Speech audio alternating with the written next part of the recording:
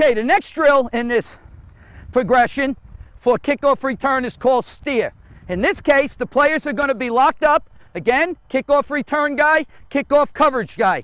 On the command go, they are now going to, he's going to try to force this guy either straight back to the right or to the left, and now the kickoff return guy is going to try to block him and maintain his block. If you would like, you can also put a returner back there so they know how long it takes to hold the block.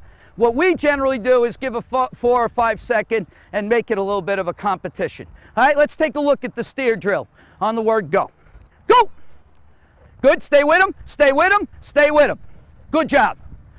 Good. If you notice, the crux to the drill early was to keep your hands on him and keep your feet moving. He did a heck of a job. However, when you do this full speed, and you notice at the very end, this guy outmaneuvered him, he had to go back and retrace to get the job done. Let's see another pair execute the drill. Go ahead, gentlemen, step right up. All right. Say, hit. Whoop, lock him out, lock him out, lock him out. Keep your hands inside. Good, good. That's how to move the feet. Whistle. Good job, good job.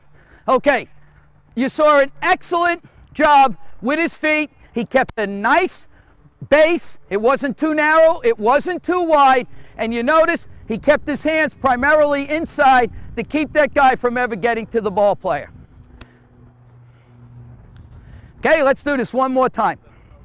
Okay, lock up first. Hit!